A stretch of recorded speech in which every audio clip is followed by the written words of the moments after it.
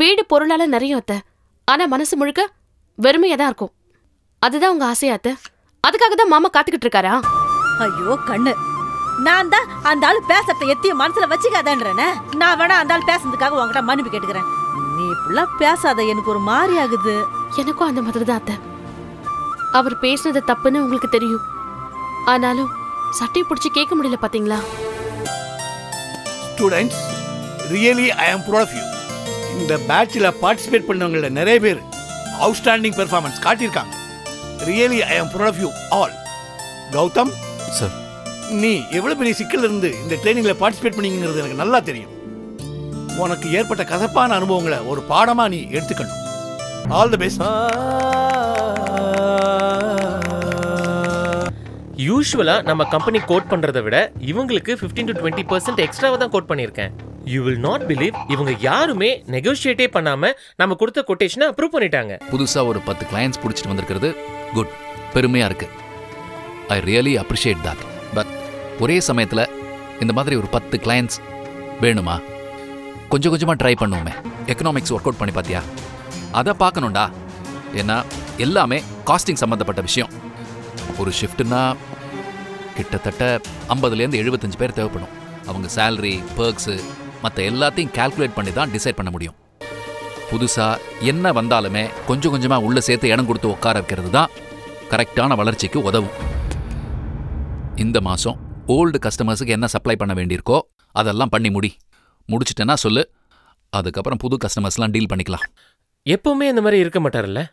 எப்போ எப்படி சொன்னா அப்பா புரிஞ்சுப்பாரோ அந்த மாதிரி சொல்லி புரிய வைக்க வேண்டியது ஏன் பொறுப்பு. ஓகே, நீங்க புதுசா நம்ம கிட்ட வந்திருக்கிற கஸ்டமர்ஸ்க்கு சப்ளை ஸ்டார்ட் பண்ண சொல்லி ஃபேக்டரிக்கு இன்ஃபார்ம் பண்ணுங்க. சூப்பர்வைசரை இம்மீடியட்டா என்கிட்ட பேச சொல்லுங்க. ஓகே, வெளியே போறதுக்கு என்ன செய்யணுமோ அதை நான் பக்காவா பண்ணிருக்கேன். நாளைக்கு நான் போறது கன்ஃபார்ம். இன்னைக்கு போஸ்டிங் போடுற இடத்துல இருக்கவன் ஒரு காலத்துல எனக்கு கீழே வேலை பார்த்தவன். இப்ப புரியுதா? இப்ப சொல்றேன் கேட்டுக்க.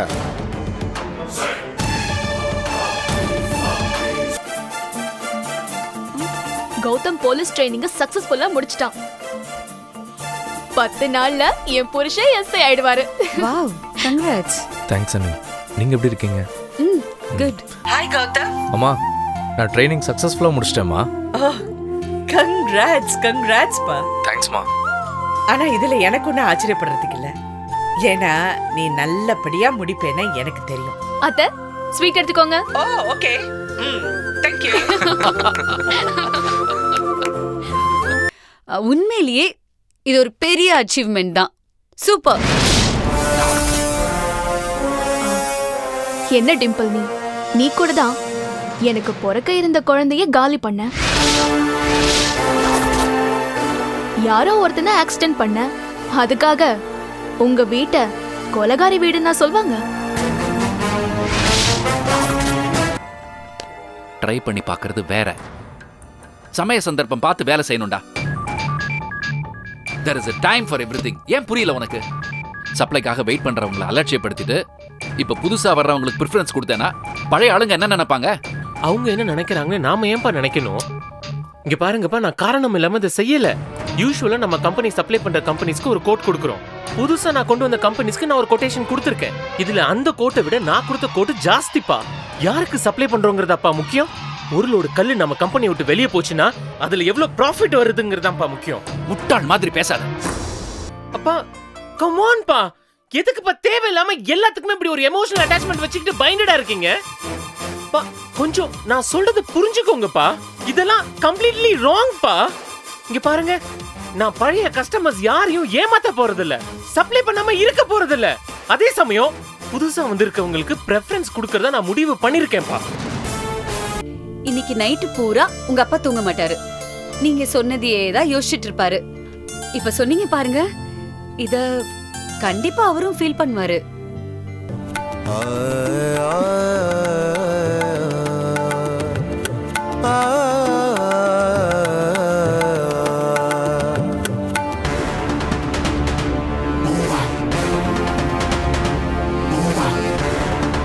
அவசரப்படுறான், அவ்வளவுதான். மத்தபடி அவன் அப்ரோச் தப்புன்னு நான் சொல்ல மாட்டேன். இல்ல, நான் அப்படி சொல்ல வரல. 1000 தான் இருந்தாலும் இந்த கிரானைட் பிசினஸ்ல உங்களுடைய எக்ஸ்பீரியன்ஸ்ங்கிறது ரொம்ப பெரிய சொத்து. 30 வருஷமா இந்த தொழில்ல எவ்ளோ அடிபட்டு எவ்ளோ பாடம் கத்துக்கிட்டு இன்னைக்கு இந்த லெவலுக்கு வந்திருக்கீங்க. இன்னைக்கு 100 கோடி ரூபாய் டர்ன் ஓவர் ஆகிற ஒரு கம்பெனியா வந்து நிக்குதுன்னா முழுக்க முழுக்க அதுக்கு உங்களோட உழைப்பு தானே மாமா காரணம். அது இல்லைன்னு சொல்ல முடியுமா?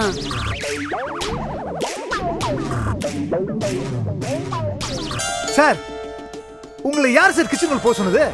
மெனு என்ன, சமையல் எப்படி பண்ணுங்கிறது நாங்க பாத்துக்கிறோம். சம்மந்தம் இல்லாம நீங்க எதுக்கு சார் தலையிடுறீங்க? ஒரே நாள்ல கெட்ட பேர் வாங்கி கொடுத்துருக்க போல இருக்கு.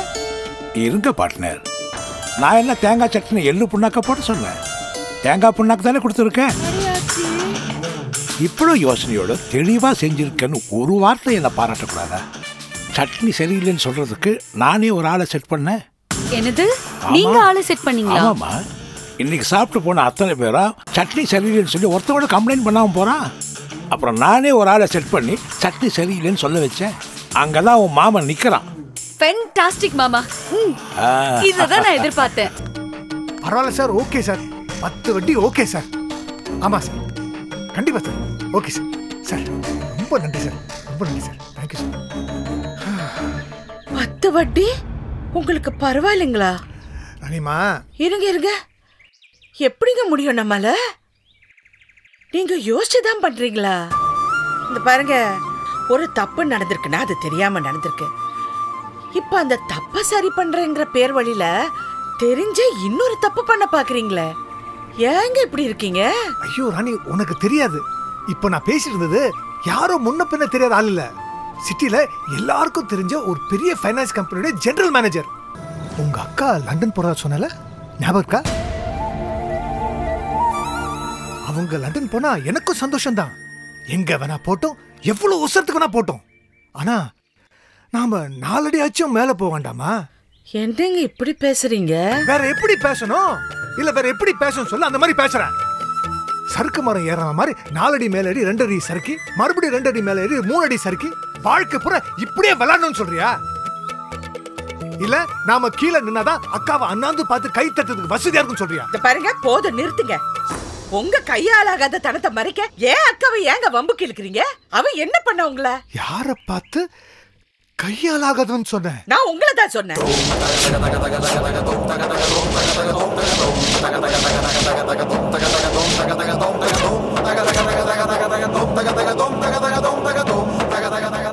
நான் சொன்னதுல என்ன தப்பு? யோசிக்க தெரிஞ்ச மனுஷன் இப்படிதான் சம்மந்தம் பண்ண இடத்துல கை நீட்டி காசு வாங்குவீங்களா? 1008 ஊர்நியாயம் பேசுறீங்க. இந்த சின்ன விஷயம் ஏங்க உங்களுக்கு புரியாம போகுது? இன்னைக்கு 10 வட்டி 15 வட்டி அகலக்கால் வச்சு இன்னும் எத்தனை குழிக்குள்ள போய் விழ போறீங்க? எல்லாத்தையுமே நீங்களே முடிவு பண்ணி இப்படி பண்ணிட்டு அப்புறம் தெரியாம பண்ணிட்டேன்னு ஒரு வார்த்தை சொல்லிட்டா எல்லாம் சரியா போயிடுமா? விடுங்கப்பா. என்னம்மா? நீ சும்மா இருடா. 10 வட்டிக்கு 37 லட்சம் வாங்கி கடன் அடைப்பாரா? அதுக்கப்புறம் பகலா உழைச்சு இந்த கடனை தீப்பாரா? என்ன பேச்சு இதெல்லாம்? ஒரு தப்பு இன்னொரு தப்ப சரி பண்ணுமா? பட்டதெல்லாம் நமக்கு பத்தாதா? பத்தலனே வச்சுக்கோ. இந்த பார், நீ என்ன சொன்னாலும் நான் கேட்க போறது. அந்த ஹோட்டலை நான் விட்டு கொடுக்க தயாரா இல்ல, புரியுதா? யார் கையில கால விழுந்தாலும் அந்த 10 நான் திருப்பி வாங்க தான் போறேன். அந்த பத்திரத்தை வாங்கிட்டு வந்து உன் மூஞ்சில விட்டு எறிஞ்சிட்டு அப்புறம் பேசுறேன்.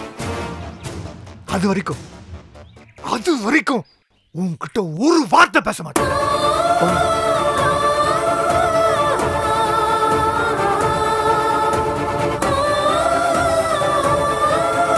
தாங்க முடியல எங்களால. பாருங்க, நாங்கெல்லாம் கஷ்டத்தை பார்த்து பார்த்து கலைச்சு போனோங்க சார். சாப்பாடு தொழில் இருக்கிறவங்களுக்கு 4 பேர் மனசால வாழ்த்துறதுதான் சார் எங்களுக்கு சோறு. அதுலயும் மண்ணை போட்டு மூடுறீங்களே. என்ன பார்ட்னர் இப்படி பேசுறீங்க? நீங்களாம் சொல்ல மாட்டீங்களா? தலையை வடிச்சு செத்துற போல இருக்கு. ஐயோ, இருங்க சம்பந்தி, என்ன சரின்னு சொல்லுங்களேன். சரிம்மா, அடுத்த மாசத்துல இருந்து நான் போறேன். ஆனா இந்த மாசம் எதுவுமே பண்ணாம சைலண்ட் பார்ட்னரா கல்லால மட்டும் உட்காந்துருப்பேன். ஓகேவா? டிம்பிள், நீ உதவி பண்றதா நினைச்ச. நீ உயிரை குடிக்கிற ஜாதி. இப்பதான் தெரியுது.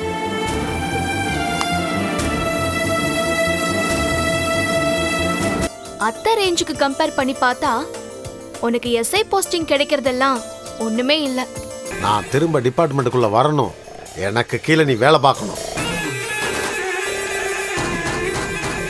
அம்மிக்கல்ல உளுந்தம்பருப்பை போட்டு அரைக்கிற மாதிரி உன்னை அப்படியே அரைச்சு அரைச்சு அரைச்சு.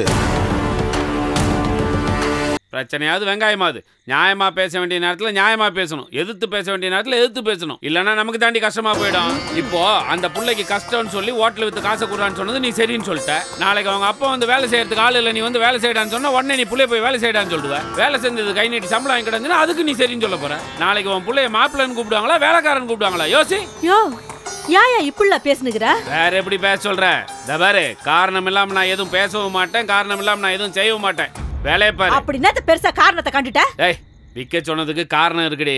ராஜேஷுக்கு அது ஒரு பொழப்பு மட்டும் கிடையாது, செல்விக்கு அது ஒரு ஹோல்டுன்னா என்னன்னு தெரியுமா? நம்பிக்கை. அவ கையில ஒரு குழந்தை இருக்குது. கண்ணை மூடி கண்ணை திறக்கத்துல அந்த குழந்தை வளர்ந்துரும். நாளைக்கு பள்ளிக்கூடம் போறாங்க, காலேஜ் போறாங்க, வாழ்க்கையில 1008 விஷயம் இருக்குடி. அதுக்கெல்லாம் அவங்களுக்கு ஒரு பொழப்பு வேணா? உன்ன மாதிரி வட்டி கூட்டு பொழைப்பாங்களா இல்ல என்ன மாதிரி ஆட்டோ ஓட்டி பொழைப்பாங்க? ஐயா மாமா, அந்த ஆட்டோ நான் ஓட்டிட்டு இருக்கேன். ஏய், மூட்டு போடா. இல்ல ஆட்டோ திரும்ப புடிங்கிருவீங்களோ தான். என்ன இருந்தாலும் நீ பண்ணினது கொஞ்சம் ஓவர் தான்யா.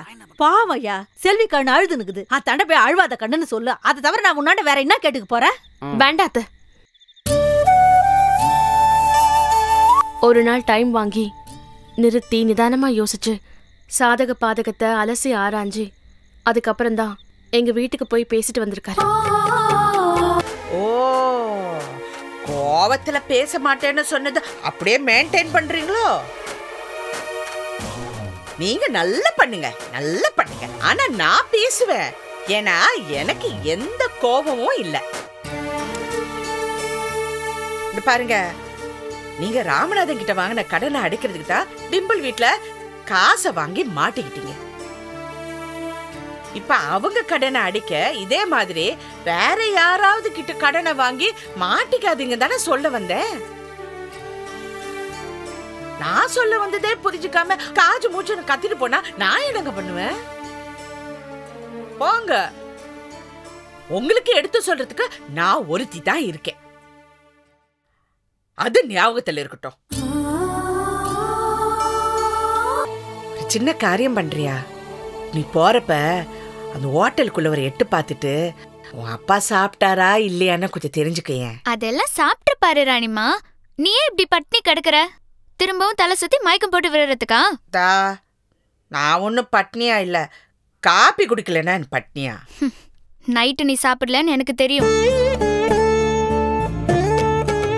அந்த மயில் வாங்கின கல்லால உட்கார்ந்துட்டு இருப்பாரு, அவர்கிட்ட நீ எதுவும் பேசாத. ஏன்? நமக்கு எதுக்கடி அந்த ஆள் வம்பெல்லாம்? அந்த ஆளு பார்வையே சரியில்லை. அந்த ஆள் பேச்சும் மவுசும் ஐயோ நமக்குன்னு வந்து வாய்க்குது பாரு. ஐயோ எல்லாம் தலையெழுத்து. ஆல் ரைட் ராணிமா, நான் எல்லாத்தையும் பாத்துக்கிறேன். ஆனா இப்பவும் நீ சாப்பிடாம இருந்துராத, தயவு செஞ்சு சாப்பிடு. அப்பா கண்டிப்பா சாப்பிட்டுருப்பாரு. ஒருவேளை இன்னும் சாப்பிடலன்னா நான் சாப்பிட வச்சுட்டு ஸ்கூலுக்கு போறேன், ஓகேவா? அம்மா அப்பா சாப்பிடலேங்கிற கவலையில ஹோட்டலுக்கு போயாவது அப்பாவை சாப்பிட சொல்ல சொன்னாங்க. ஏன்டா அப்பா இப்படி எல்லாம் பண்றாரு? எனக்கும் ஒன்றும் புரியல. அம்மா போய் பேசினாலும் அவர் அதை தப்பா புரிஞ்சுக்கிட்டு கத்திட்டு இருக்காரு. அம்மாவே அப்படி முறைக்கும் போது நாம என்ன சாப்பிட போற? இட்லியா, தோசையா, பொங்கலா, வடை எல்லாம் இருக்கு. இந்த நேரத்துல எங்க ஹோட்டல்ல என்ன இருக்கும்னு எனக்கு தெரியும். சும்மா வாய்ஸ் ரெக்கார்டர் மாதிரி பேசிக்கிட்டு. ராத்திரி எதுக்காகப்பா ஹோட்டல்ல சாப்பிட்டு வந்தேன்னு சொன்னீங்க? நீங்க சாப்பிடாததுனால ராணிமா நைட்டு ஃபுல்லா சாப்பிடவே இல்லை தெரியுமா? பட்னியோட படுத்துட்டாங்க. காலையில எழுந்திருச்சதும் போயிட்டு வரேன்னு ஒரு வார்த்தை கூட சொல்லாம நீங்க பாட்டுக்கு கிளம்பி வந்துட்டீங்க. இப்ப கூட நீங்க சாப்பிடாம இருந்துட போறீங்கன்னு ஹோட்டல்ல சாப்பிட சொல்லிதான் என்கிட்ட சொல்லி அமிச்சாங்க. நீங்க சாப்பிடுற வரைக்கும் அம்மா சாப்பிட போறதில்ல, தெரியுமா உங்களுக்கு? இந்த ஹோட்டல் நம்முடைய சொத்து. இது எப்படியாவது மீட் ஆகணுங்கிற டென்ஷன்ல இருக்கேனா? இந்த நேரத்துல என் முயற்சிக்கு நம்ம வீட்டில் இருக்கிறவங்க பக்கபலமா இருக்கும்னு எதிர்பார்க்கிறேன். அதை விட்டுட்டு நான் என்ன செஞ்சாலும் அதை கிரிட்டிசைஸ் பண்ண ஆரம்பிச்சேன். எனக்கு கோவம் வேற என்ன செய்யும்? நீங்க தப்பா நினைக்கிறீங்கப்பா. உங்களை கிரிட்டிசைஸ் பண்றது ராணிமாவோட நோக்கம் இல்ல. உங்களுக்கு நல்லதை எடுத்து சொல்றத மட்டும்தான் அவங்களோட நோக்கம். என்ன வேலை நடக்குது, எந்தெந்த வேலையை யார் எந்த ஷிஃப்ட்ல செய்றாங்க, what is the speed of the work, எல்லாத்தையுமே கம்ப்ளீட்டா I have gone through it. நீங்க கவலைப்படவே வேண்டாம்ப்பா. புதுசா வந்திருக்க கஸ்டமர்ஸ்க்கும் சரி, எக்ஸிஸ்டிங் கஸ்டமர்ஸ்க்கும் சரி, கரெக்டா சப்ளை பண்ணிடுவேன். அப்பா புள்ளைங்கிறது வேற.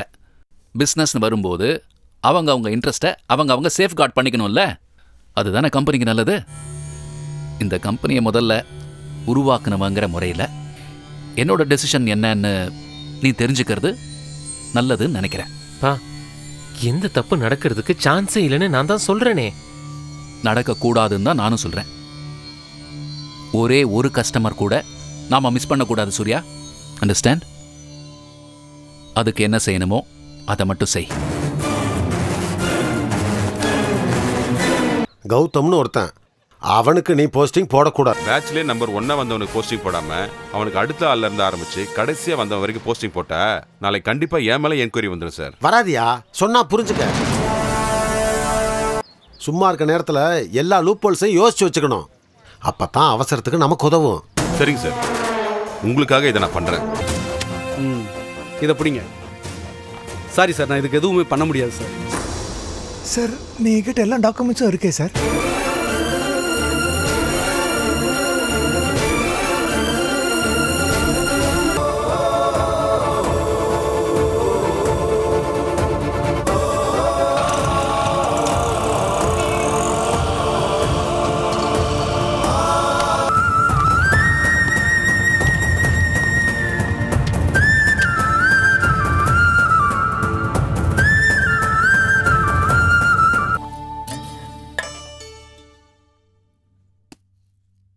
போதும் தேனே.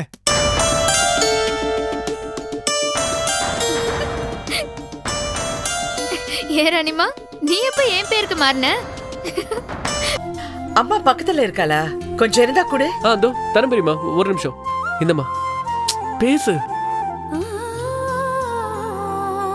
அக்கா எப்படிக்கா இருக்க? நான் நல்லா இருக்கிறேன் ராணி. நீ எப்படி இருக்க? அங்க என்ன நடக்குது? எப்படி இருக்கீங்க? நாங்க ரொம்ப நல்லா இருக்கோம்க்கா. எல்லாம் கரெக்டா போயிட்டு இருக்கு. நீ எதை பத்தியும் கவலைப்படாதக்கா, சரியா? நீ போன காரியம் ஒழுங்கா முடிச்சிட்டு வந்துடு. அப்புறம் நீ வரும்போது தேனுக்கு காதுக்கு கைக்கு கழுத்துக்கு ஏதாச்சும் ஒண்ணு வாங்கிட்டு வா. அவன் ஸ்கூலுக்கு போகும்போது இந்த பசங்க கிட்ட எல்லாம் என் பெரியம்மா லண்டன்ல இருந்து வாங்கிட்டு வந்தான்னு அவ பெருமையா பேசிக்குவா இல்ல, சரியா? ஆல்ரைட். சரவணன் கிட்ட கொஞ்சம் போனை கொடு.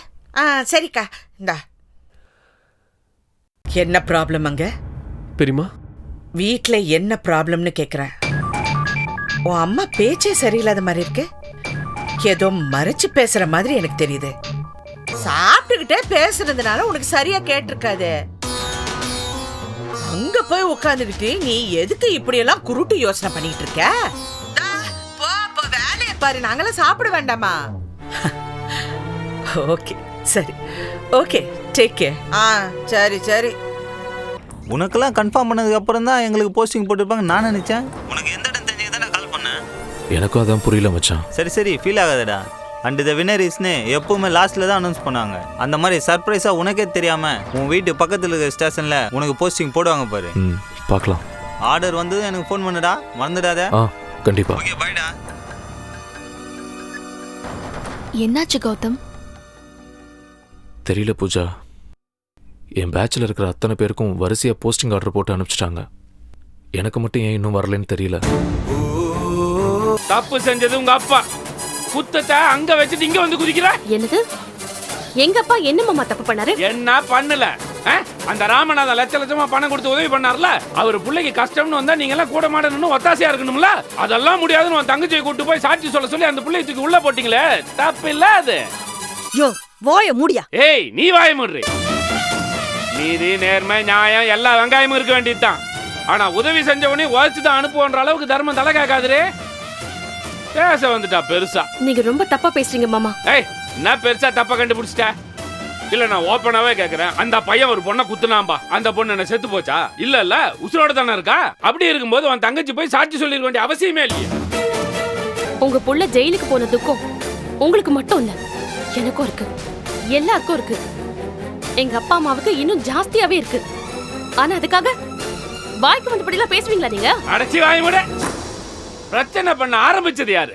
ஹோட்டலை விற்க வேணான்னு சொன்னேன், அது ஒரு பெரிய விஷயமா எடுத்துக்கிட்டு கலெக்ஷன் காசெல்லாம் மாமங்கிட்டே கொடுன்னு சொன்னது யாரு? நீயா நானா? ஆல்ரைட் மாமா, ஐம் சாரி அத்தை. மாமா இப்படி அரகண்டா இனிமே பேசுவாரு நடந்துக்குவாருன்னா என்னால இங்க இருக்க முடியாது. நான் எங்க அம்மா வீட்டுக்கு போறேன்.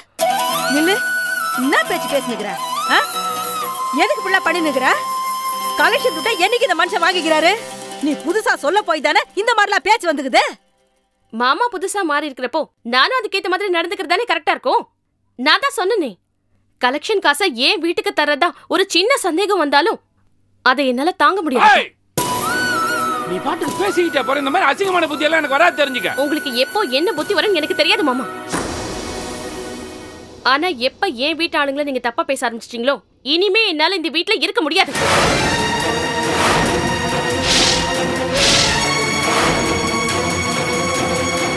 செல்வி, செல்வி கண்ணு சிஸ்டர், யோ என்னையா பேசுற? செல்வி கண்ணு சொன்னா கேளு செல்வி கண்ணு.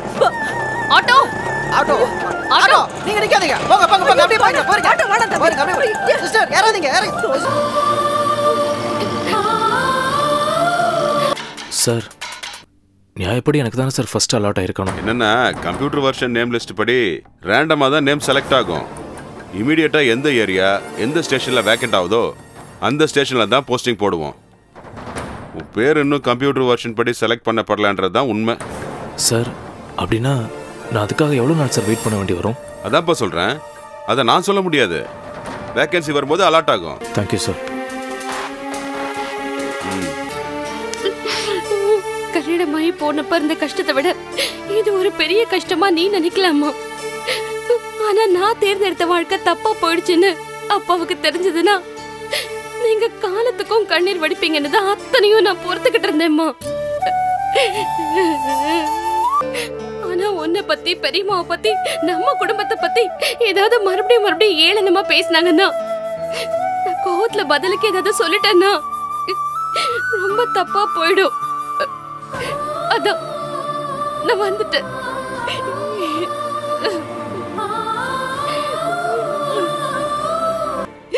என்ன மன்னிச்சிடுமா?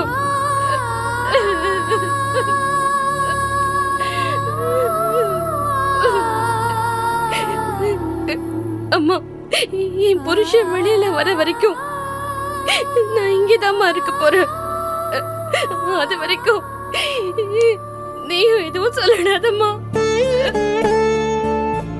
அப்பா தாண்டா ஒரு பெரிய பிரச்சனையில மாட்டிக்கிட்டு வெளியே வர முடியாம தவிச்சிட்டு இருக்காரு. என்னடா ஆச்சு? என்னென்னமோ நடந்து போச்சுடா. ராஜேஷ் பிரச்சனையில அம்மா அப்செட் ஆகி ஹாஸ்பிட்டல் அட்மிட் ஆன அந்த டைம்ல அப்பா ஒருத்தர்கிட்ட கடன் வாங்கி ஒரு பெரிய பிரச்சனையில மாட்டிக்கிட்டாரு.